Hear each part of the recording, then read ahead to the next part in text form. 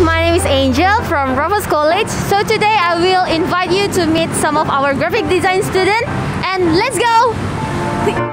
So please introduce yourself. Hi, my name is Venezia. I'm in my third module of graphic design in Raffles College. Hello, my name is Austin. I'm a graphic design student in Raffles College. Hello everyone, my name is Veda and I am a Raffles College design student module 4. So Venezia, why you choose graphic design?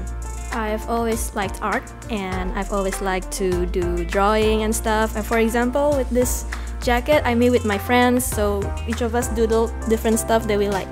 So I chose graphic design because it's fun and challenging. Okay, so I choose graphic design simply because I like to see colors, illustrations, layout, and typography. So Austin, why you choose Raffles College?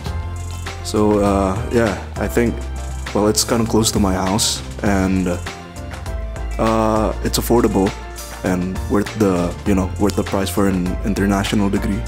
Because here I can prepare myself, improve my English before I go to UK. Because I really like their fast track program and also I like their curriculum. Have you learned something from Raffles College?